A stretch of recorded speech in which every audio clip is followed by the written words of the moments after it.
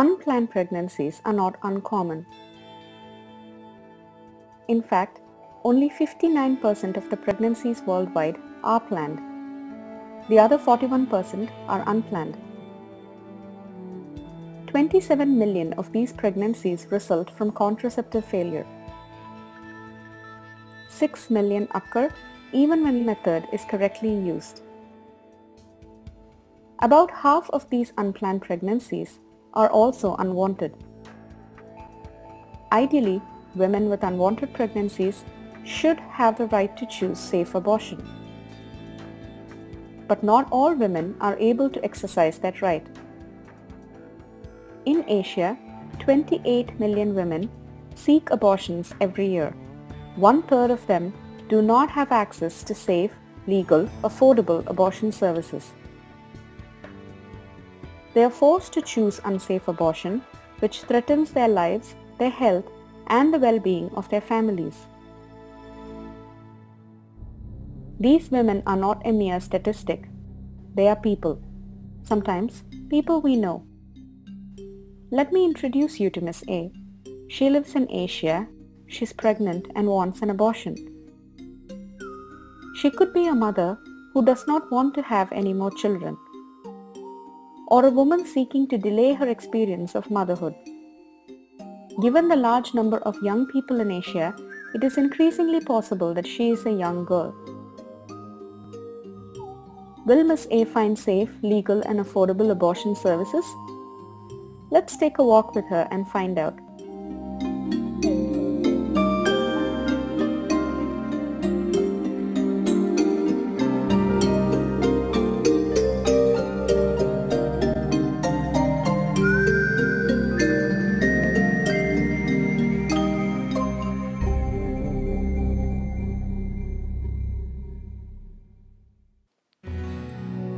On the road to seeking abortion, Miss A faces two big barriers: restrictive laws and stigma.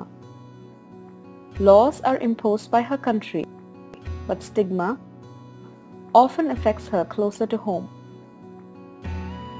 Let's say Miss A is married.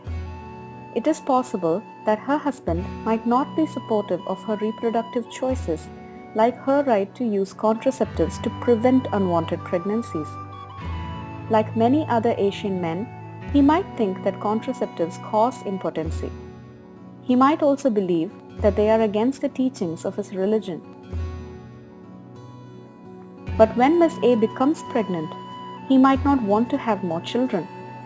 In fact, he might want her to get an abortion and take her to a clinic. But if there is no clinic, it is Miss A who has to risk an unsafe abortion.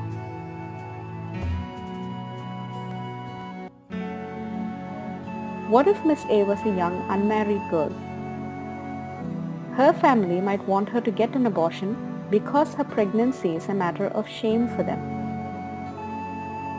They might choose to avoid hospitals and take her to a traditional provider to keep things quiet. But this could put Miss A's life at risk.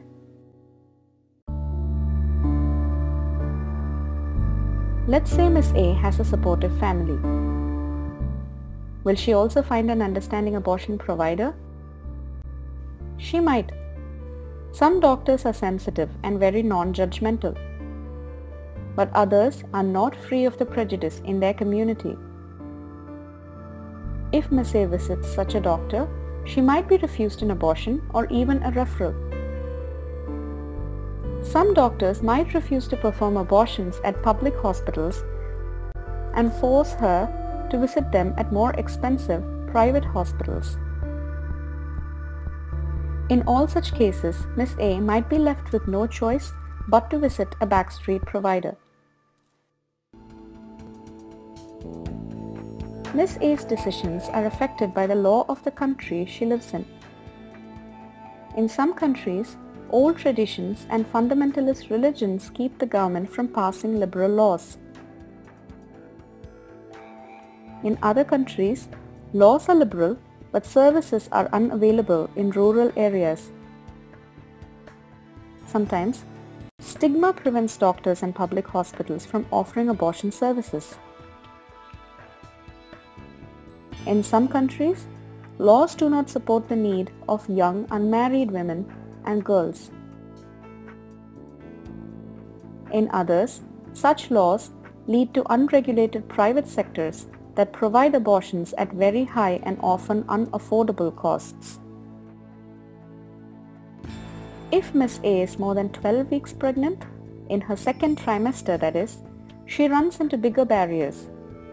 Second trimester abortions are not available in several countries across Asia.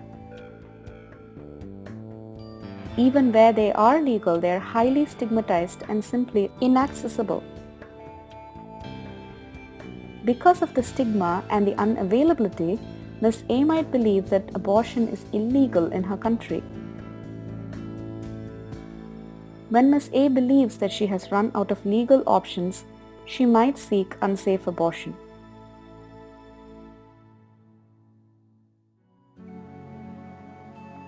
Miss A cannot plan her life when she has no control over her body and her fertility. Yet even today, abortion is not recognized as a woman's right worldwide.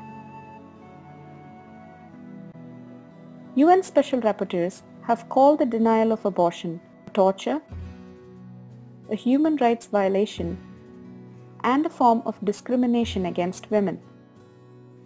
Several countries have signed international treaties like CEDAW, which hold them responsible for providing a complete range of reproductive services for women. But Miss A might not know that safe abortion is one of her reproductive rights. What she needs is information about the law, about bodily autonomy, and about access to safe abortion. This is what women's rights organizations have been trying to do. Some of them also run services that provide safe surgical abortions, and most of them advocate for safe medical abortion. In some countries like Pakistan, Indonesia, and Thailand, local organizations have successfully run hotlines that provide women with information about misoprostol, a pill that can be used to perform safe medical abortion in the privacy of Miss A's home.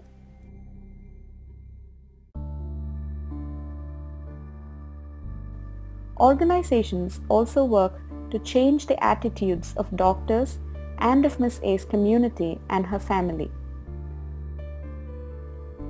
With accurate information in their hands, they are less likely to stigmatize her choices and more likely to offer her their support.